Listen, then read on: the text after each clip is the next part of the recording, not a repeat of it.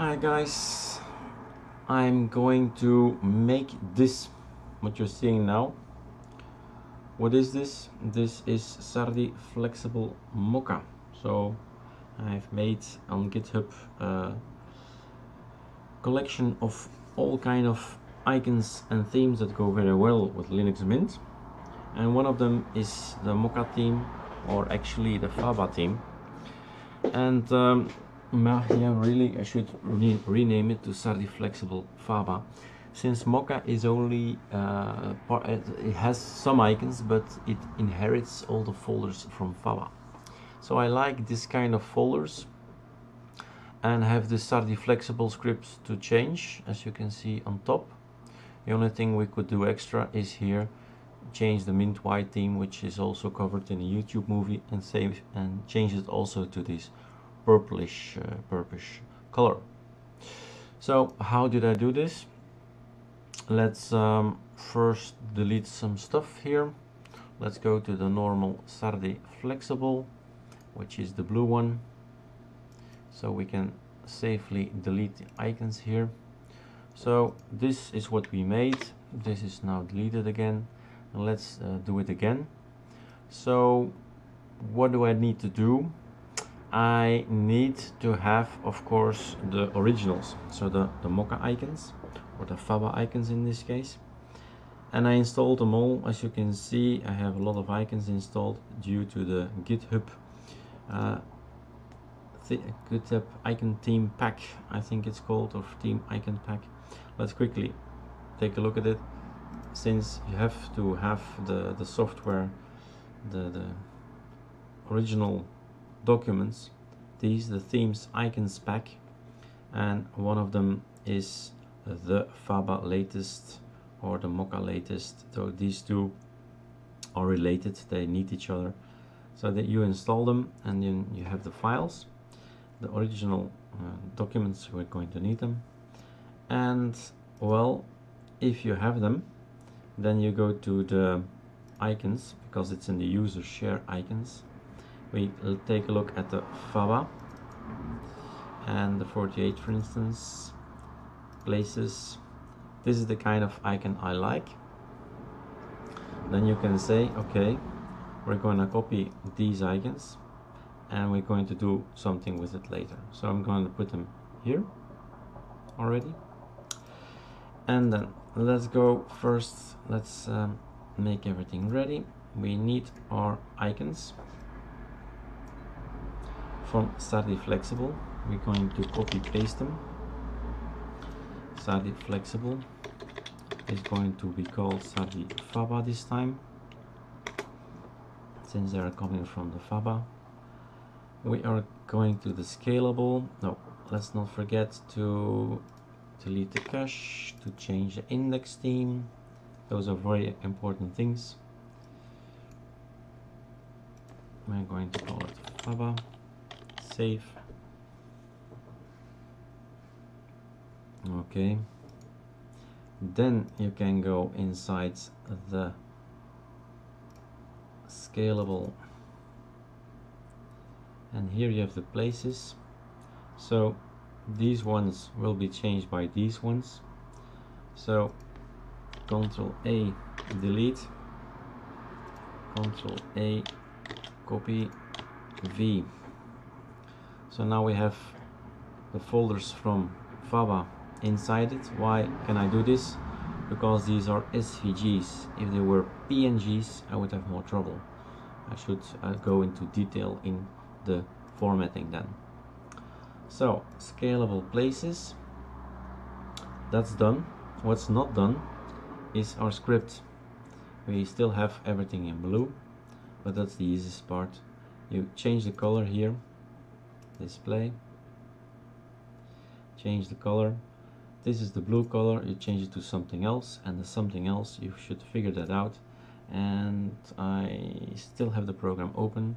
I take JPEG, I press here Princess on 3, and then it says press spacebar to sample color on the mouse pointer, and then you move somewhere where you have an Faba icon theme.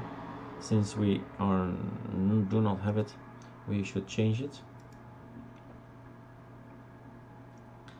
to Faba, for instance this one, and then you see that you have here this icon is the one that's not changing. So I always go to this one since I already know that this one is the better one. So you can choose a variety of pink, of course, because it's a shading. So choose something you like, press the spacebar, and let's see, do I have a different kind of blue chalk? It's almost the same. It's also called blue chalk, but it's completely different in code. So we're going to take this code this time.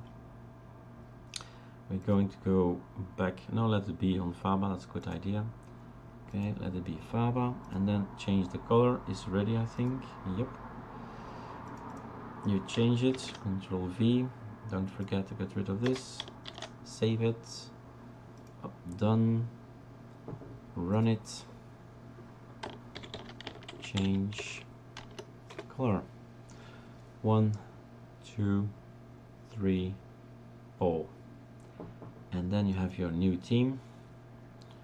Go back to the editing here, the theme manager. Change your own theme now, Sardi Flexible Faba. As you can see, we've created our own theme, the Sardi Flexible Faba, in I don't know how much seconds. So that's why it's so interesting to work with this kind of hierarchy. Is that the way to say it? A new way of combining elements of themes. So like I said, the only thing left to do, I think, is here the Linux Mint 18 Cinnamon, the Y theme. So why not do that together? Then we have a finishing product. Haven't done that in the other time. So we have to go to the GitHub of Erik, and here is the GitHub of Erik. You go up, you go to here, and then you have the Ultimate Linux Mint 18 Cinnamon. You go to the Mint Y theming. This is the one you need. Change color SH. We're going to download this. We're going to extract it. Here it is, there. And we have the Mint Y theming. So we have here change color sh. Let's take a look, quick look. We have a personal color we have to change, a light color and a dark color. Okay, no problem, we can find these colors, but there's other stuff to do as well. You should also install everything you need to install. You're going to run this, install packages. It's all explained in another YouTube movie. Everything is installed. Yes, of course, I've tried it before. Then maybe I should add a little readme as well here. Then it's up to the Mint Y and then Linux Mint GitHub.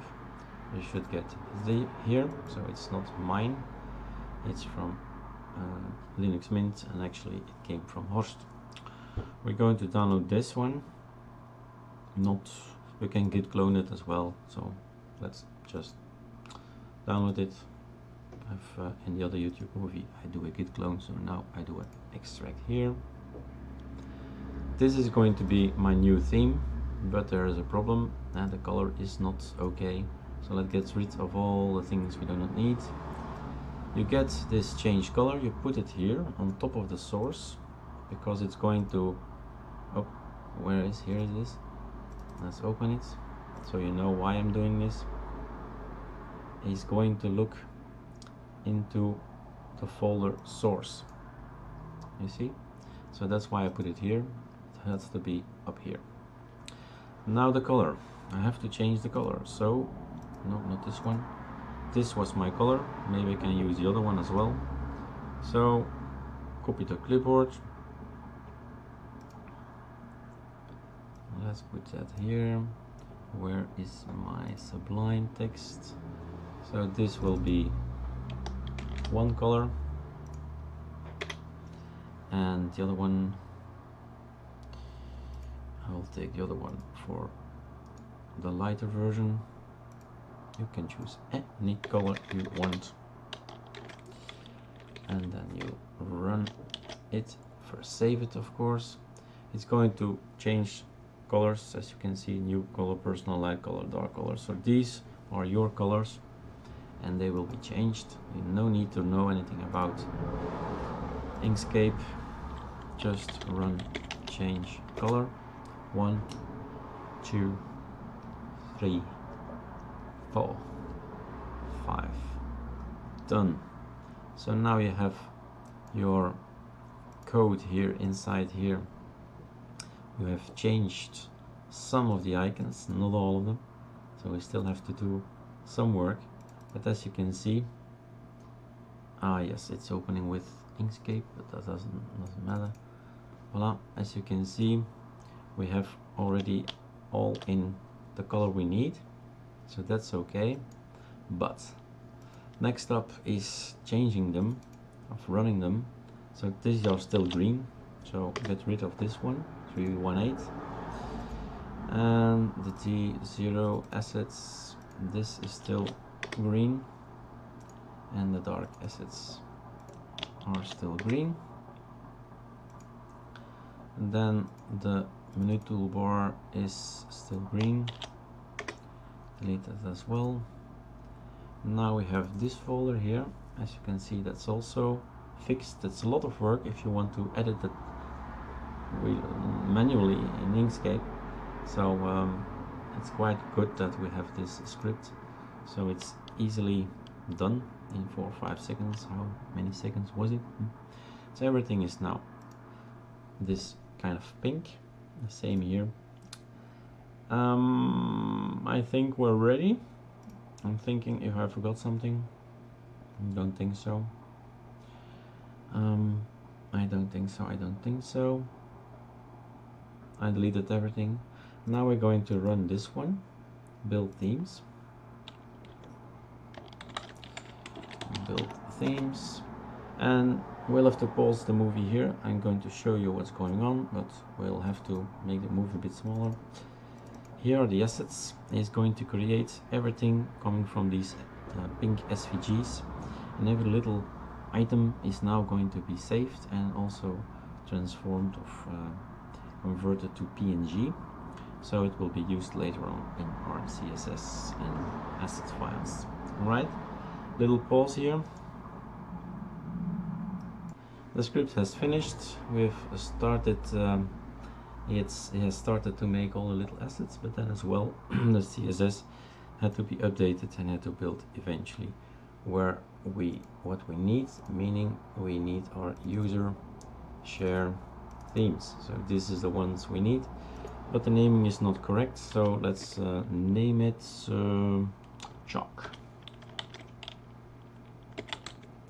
Now let's make it limit Faba, so we know it's located with it has to do something with the Faba theme, and let's not name it to the color.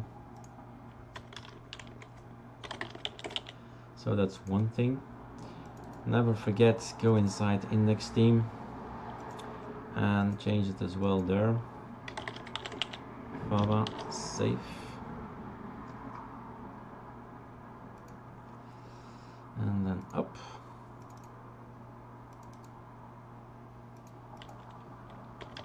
This is enough. In the other movies, well, it's not enough. Maybe I should just do it like it should be done. Voila, save. Now everywhere it's Faba, and then here as well. It even is not necessary. Again, if you rename the folder right, then it takes in Cinnamon, it takes the right name, the name of the folder. But well, let's be precise, and that's how it's done. And then you're going to take all this, Control C, go to your icons, new to your themes, Control V, These are themes we've made, and then you activate the theme to make sure that everything looks in order. Let's delete a little bit. So we have made a new mint Y theme. This is due to the script on GitHub, so that's why I have so many now. But with an uninstalled script, I get rid of everything. Here it is, mint white dark Faba. That's one thing. And another one, mint white dark Faba. Here it is. So this is already in order. We should get rid of this maybe. Did I miss something? Because I still here see some blue. This is okay. This is still blue. Yes, I missed something. What did I miss? You go to here. Ha, the background is just fitting now. I didn't choose it really. So fitting. Mint white dark Faba. And then we have, let's wait for it. Voila. We have also this pinkish color here, and also the little buttons now. So mint white dark Faba, mint white dark Faba, mint white dark Faba, 3 things, don't forget them. And then we have our own personal Sardi Flexible Faba. I don't know how many minutes can go into it, but this is our result. You can have it too. Just have fun with your Linux system, experiment a little bit, and you have a great looking desktop.